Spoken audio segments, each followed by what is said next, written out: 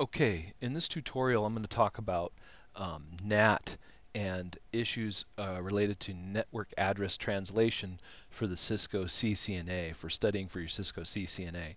And so what we're going to learn to do, and I'm going to show you how to do this, is to set up a network in Packet Tracer, and then you can set up NAT, and we're going to set up a static NAT translation, one-to-one translation from the router to the server here, right? So that this address is translated to this public address, so static NAT translation. And then over here on this network, over here we'll set up a NAT overload so that all of the clients on this network are translated to this one IP address over here.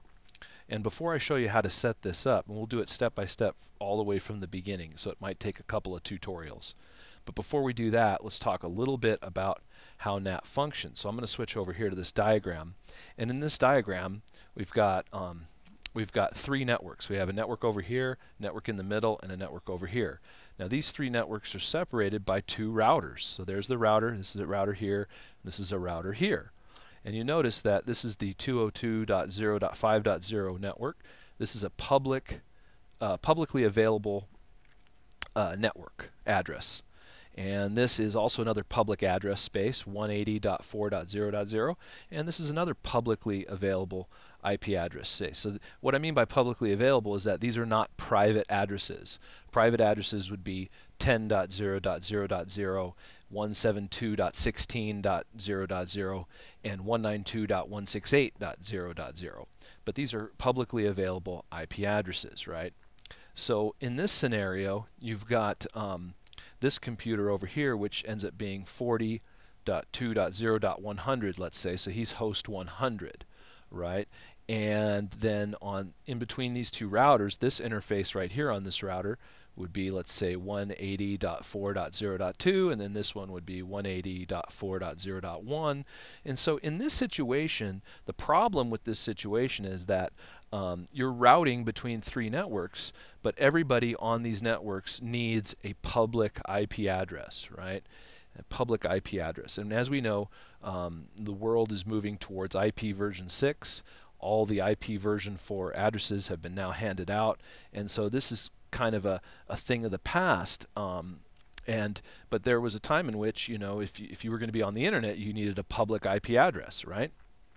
And so with NAT, right, with network address translation, what we can do is we can save IP addresses. We can save publicly available IP addresses by addressing our network, our local area network, our LAN, let's say our business.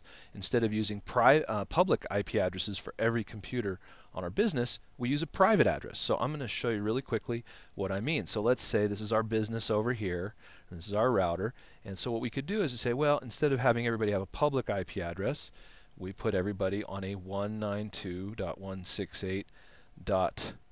Let's say 1.0 network, right? So now everybody will be on the 192.168.1.0 network. And similarly, this client now would then change from this address, right, to this address, right? So now, let me pull that into position here. All right. So now this person is the 192.168.1.100 computer, and he's part of the 192.168.1.0 network, so he's a private network. So now, if we have private addressing over here, we can put NAT on this router right here. We can install NAT or configure NAT on this router right here. So I'm just going to put the word NAT here, network address translation, so that this router can translate all of these private IP addresses to this one public IP address, 180.4.0.20.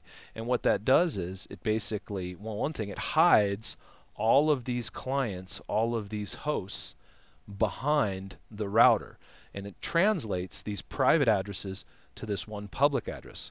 And what that does is that means when these computers communicate, let's say over the web or on the internet, that everybody else in the other networks, let's say, will all know of these computers as just this one address, right? So you'll be web servers will be sending web pages to this one address right here, but really it's going to these multiple clients, right? And so everybody here gets translated to, let's say, this one address. And that's an example of network address translation. Now this is more typical. This is the type of scenario you'd see like in a home network. So on a home network, what you'd see is we've got our, let's say, our Linksys wireless router or our Belkin router or whatever we have, our wireless device, Netgear.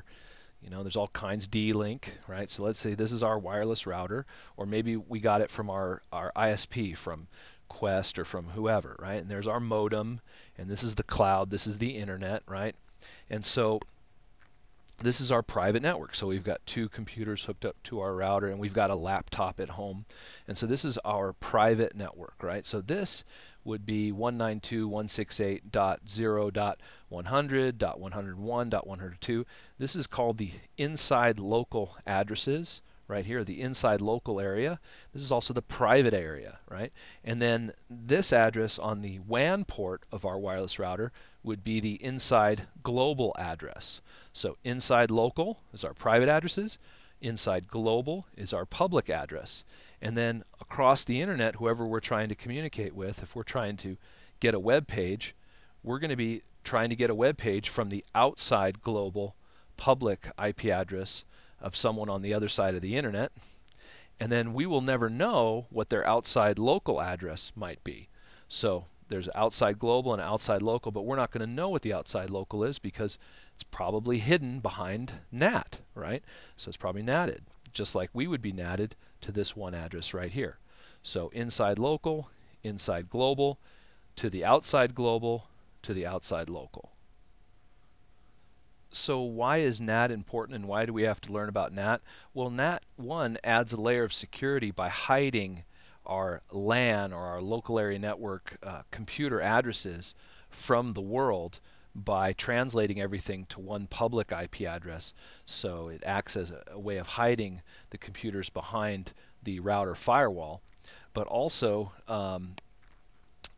NAT played a part in this, helping to conserve IP version 4 addresses, public addresses, right? It helped to conserve public addresses because we had private addressing, which was brought about, which we could use private addresses on our local area networks in conjunction with network address translation, or translations here, network at NAT. And these two things, private addressing, these private address ranges, and NAT, helped to conserve IP version 4 addresses and allowed it to continue this long. So NAT is useful in a bunch of different ways. And so now we're going to configure NAT. We're going to set this network up in Packet Tracer and set it up step by step.